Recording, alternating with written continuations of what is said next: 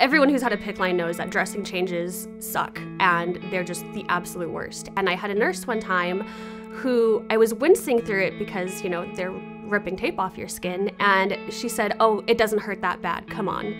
And immediately I felt like I could not talk to this nurse at all when someone who you're supposed to trust with something as important as your medical care, when they say an offhanded comment that's callous, it feels so invalidating and just like, it's so hard to be open and to have a conversation with someone who says things like that because you automatically feel they're gonna invalidate me, they're not gonna listen to what I say, and anything I say is going to be basically no. So what's the point in even trying?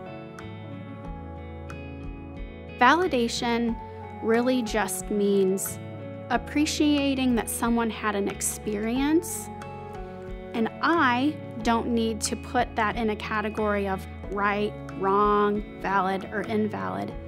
It just is true from their perspective.